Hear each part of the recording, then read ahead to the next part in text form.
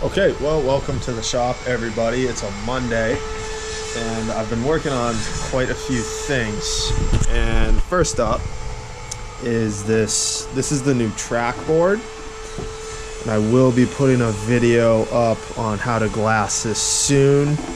I'm just waiting on a whole bunch of these tracks to come in through the mail. So once those come in, those will be up and running and pretty cool. And I'm also thinking of making a epoxy on track mount only. I know they have those stick-on ones, but I hear that the adhesive they use isn't, sometimes it doesn't stick very well. So I'm curious as to whether if you were to epoxy on that system, how that would turn out. So that's just a couple things to kind of keep an eye on. And then also, related but unrelated, is these long boards. Been kind of taking a swing at them. They're pretty cool. If anyone's interested, let me know, because it would be pretty cool to see if anyone's interested. And also in that same respect is twin tip kite boards. So I make these as well. And if someone's interested in those, I'm thinking of a kit version where you just glass up both sides, because I've been riding this board right here for years. It's really tough. A pretty good board in my opinion. So that's also on the horizon potentially. And then these are just all this is the old kite board, foil board right here. And these are just all the trials and tribulations that didn't quite make the cut, quite literally. So you can get here's the new one compared to the old one. Just gives you an idea. New one's so much better. I can't wait to actually get on it and ride it. So today, as the machine has been cutting wings away, I'm cutting a whole bunch of the 1500 size wings today. I have a little bit of time as it's going to just kind of think about something new I could work into the system here. And I think it's the stabilizer. So far my stabilizers have been flat.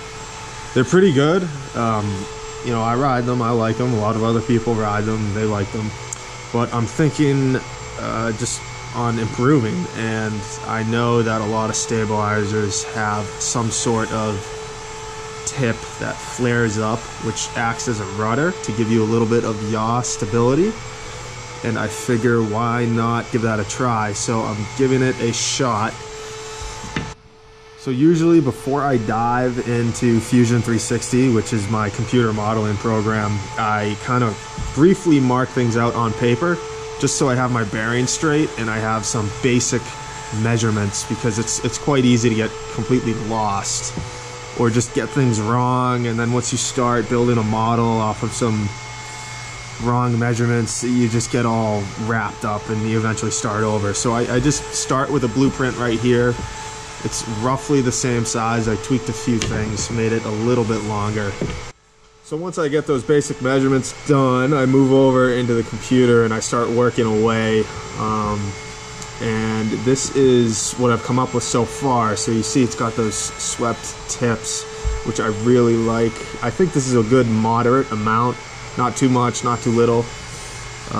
So we'll see how that goes. I'll probably come up with a few, probably one that completely comes up to a 90 degree, just see how that works. But for now, this is what I'm gonna start with.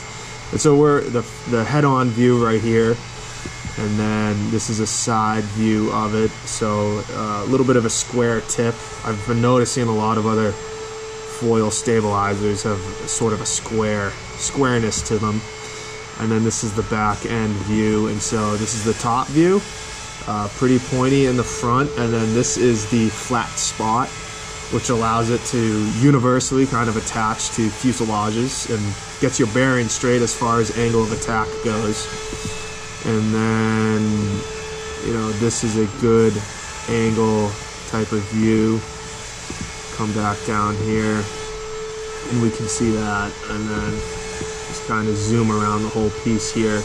So the model has turned out pretty good, and what you're not seeing is that I'm going to have to find a way to fixture this to the CNC table in order to cut it, because I can't just cut this out of a piece of wood right now as it is, because it'll be completely free. At some point, all the wood will be removed around it, and then it'll be free, and it won't be held down, and it'll just kind of fly off of the table. In the past, I did that with some tabs that extended off of the wingtips, but I can't really do that in that situation because my wingtips are flying upwards. So I'm thinking of adding some tabs probably in the middle, maybe even one here going off this direction, one here going off that direction, and maybe just 4 tabs, small little tabs, kind of right down in this range. And then those are obviously used to hold the piece as it's cut on one side and then flipped and cut on the other. And then you just trim them off when you're done. So I think that's how I might do it. That usually takes a little experimentation. So here's a better example as far as the tabs go. I also ran a bunch of kite wings earlier, which I'm also probably going to add a little bit of anhedral to, which is the tips going down. But you can see here that these are the tabs I have running off of the tips. And so it's secured with a screw here on the machine. So this gets, I have all this in the way.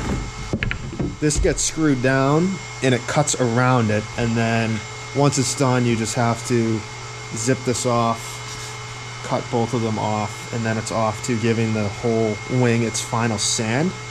So I need to find a way to use this same technique in that new wing shape without using the tips.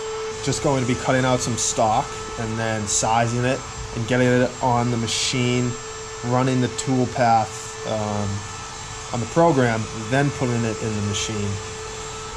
And this is just an example of some stock. This is actually for a different style longboard that I'm gonna try out tonight.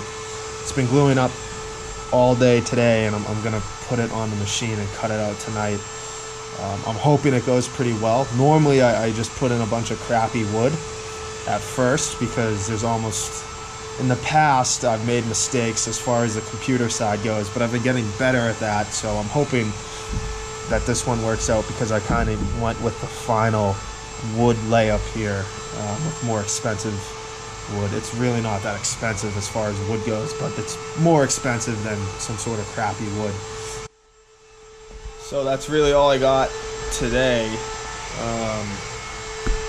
Yeah, hopefully I'll kind of make a follow-up video with how the stabilizer goes.